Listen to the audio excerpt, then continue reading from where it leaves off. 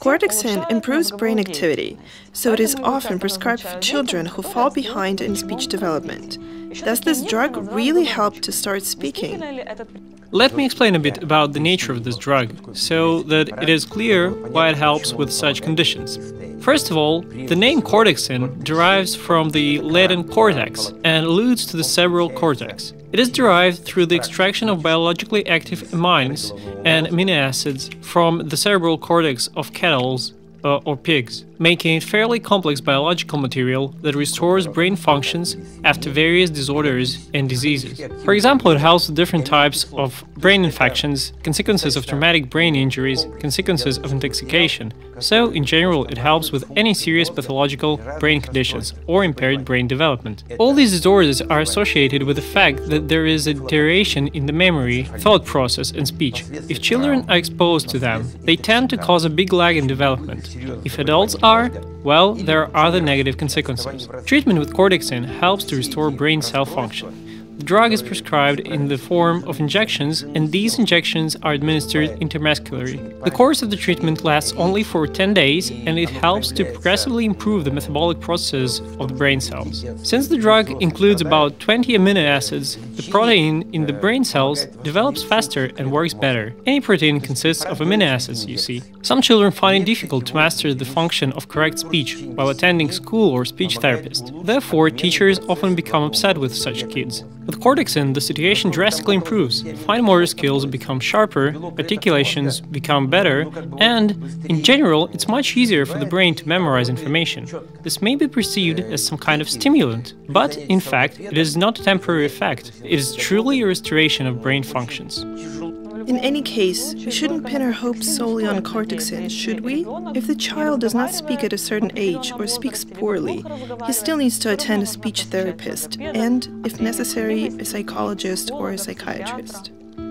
Of course, Cortexin merely provides nutrition to the brain cells, but for the speech-related parts of the brain to function properly, there must be feed-forward and feedback with the speech apparatus. Just as singers practice with a vocal coach who helps them to improve their voices, even people with well-trained voice still practice all the time. So must a child with a speech impairment practice with a speech therapist. Only this helps to really improve the results and to truly restore their speech. And when the kids start being able to speak, they get such pleasure from it. They have such joy in their eyes because they can finally do it. Sometimes parents look at their children and know that they like to say something but aren't able to articulate it.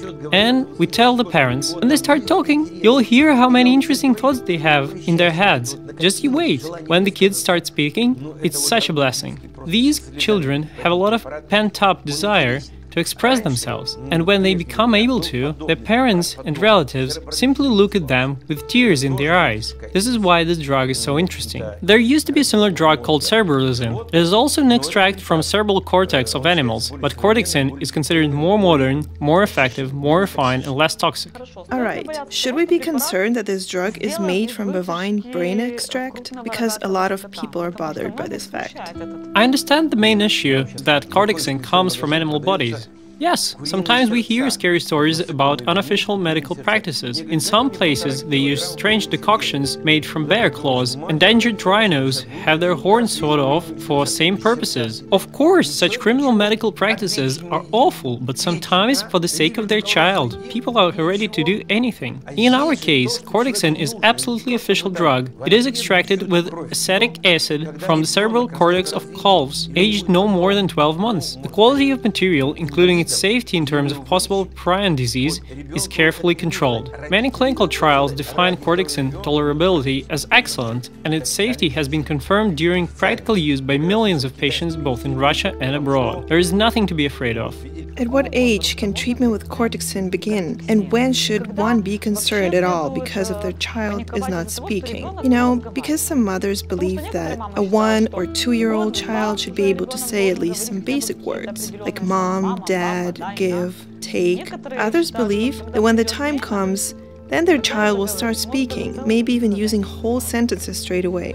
There are child prodigies and there are indigo children. That is, these children are absolutely extraordinary, but there exist defined norms of physical, sexual and mental development for certain ages. Therefore, if the child does not start walking for a long time, we can suspect that there is something wrong with his musculoskeletal system. If the child does not start speaking somewhere around a year and a half, does not want to, or simply isn't able to, you don't need to sound the alarm yet. You just need to pay attention to this. You need to tell your child stories and fairy tales. You need to communicate with him or her so that he sees and learns how to speak, and he also needs to be encouraged. At first, babies babble. That's when they make some kind of inarticulate sounds. Then this babbling should turn into defined, expressive phrases, or, well, at least into words. Let's say words. Then children will start forming certain sentences when they need something. For example, we place an apple in front of the child or a toy, and we teach them that he must explain what he needs. He must say it. That is called the principle of interest, and we employ it. But when we see that this isn't working, of course we must turn to pediatricians, speech therapists, and child psychologists for help. And when we see that teachers, psychologists, and speech therapists indeed determine a delay in speech and development, we must start the treatment. You don't need to wait. Your goal here is to make sure the child is able to communicate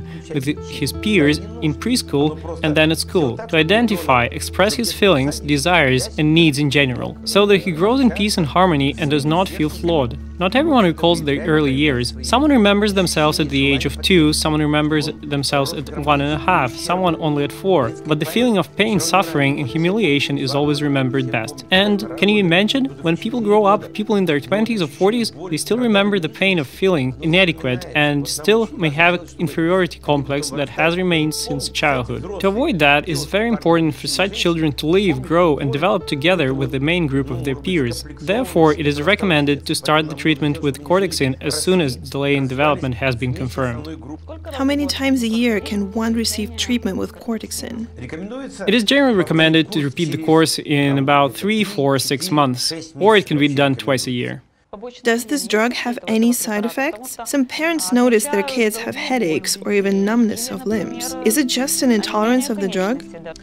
Since Cortexin is bovine brain extract, it is considered a biological drug, which requires it to undergo certain tests. It is checked not only for sterility, but also for biological compatibility with our body, so that there is no rejection, no anaphylactic reaction or allergy. So, as I've already mentioned, this drug is safe and may be used by children. Such sensation as slight dizziness or a headache are not considered a contradiction for using Cortexin. We need the result, the development and the improvement of speech. So, if the child has minor side effects of the sort, Cortexin may be used every other day. But it is important to stay on course and not to lose sight of our goal, to make the child as healthy as possible.